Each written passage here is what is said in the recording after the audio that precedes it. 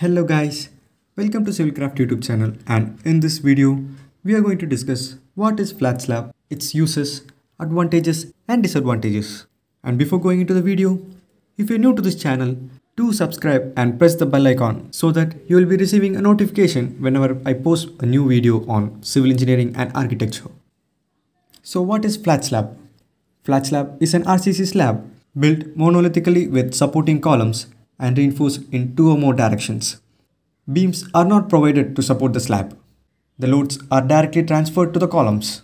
In flat slabs, the columns are provided with enlarged heads called capitals or capital heads. The thickness of the slab over columns is also increased to support heavy loads, and the thickened part of the slab is called drop panel.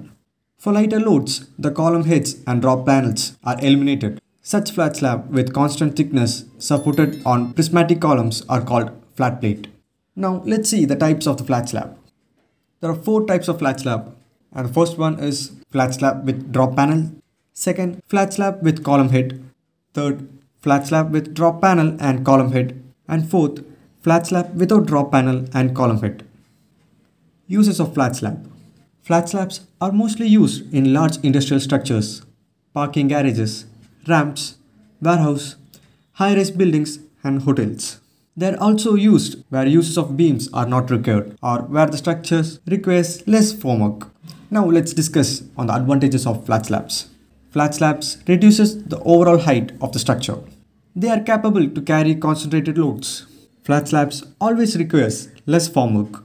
As reinforcement detailing of flat slabs is simple, it is easy to place. Flat slabs provides better quality control. Installation of sprinkler and other piping and utilities are easier due to the absence of beams. Flat slabs gives a better appearance and better diffusion of light. Flat slabs are also better fire resistant other than other floor systems. The construction time period of flat slabs is fast. Now let's see the disadvantages of flat slab. In flat slab system, construction of large span is not possible. Use of drop panels may interfere with larger mechanical ducting. Flat slabs are not suitable for masonry partitions. The thickness of flat plate slab is higher compared to the typical RCC two-way slab. So that's all for this video guys. I hope you got a basic knowledge on what is flat slab, its uses, advantages and disadvantages. Please do like and share this video if you find it useful. And see you soon on the next video.